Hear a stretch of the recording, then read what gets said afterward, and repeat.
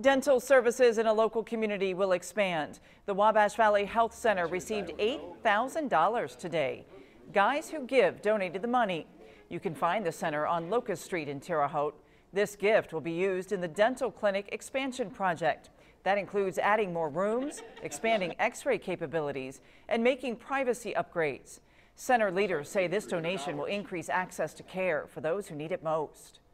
We're in a position where, in spite of the federal funding that we receive, we still rely on support from the community to be able to carry out what we want to do for our patients. This project also ties with the Rives area revitalization efforts led by Vectren.